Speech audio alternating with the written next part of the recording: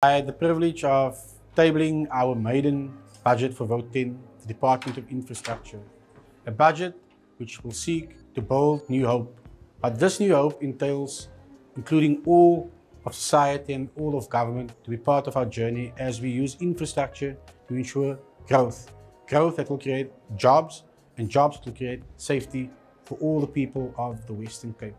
We will deal with the aspects of road infrastructure, which deals with the transport of people and goods, which will ensure that we can get our people to work and ensure we get our products to market.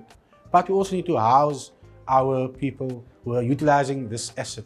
And hence, the other component in terms of our social infrastructure component is the branch of human settlements. But energy is also part of our key responsibility, and the key announcement here, among others, was that we will be installing solar geysers on 976 housing units across our various projects in the Western Cape as part of our initiated contribution to the energy discussion in our province.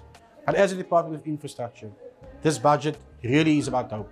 But that hope started yesterday, and hence this morning we've had a session to unpack our budget a bit more and explain our department's vision further to key stakeholders, from developers to contractors to key stakeholders to regulators, because all of us have a role to play to cut the red tape and to ensure that after yesterday, that hope is accelerated and that urgency of now is shown not only in words but by deeds by the Department of Infrastructure.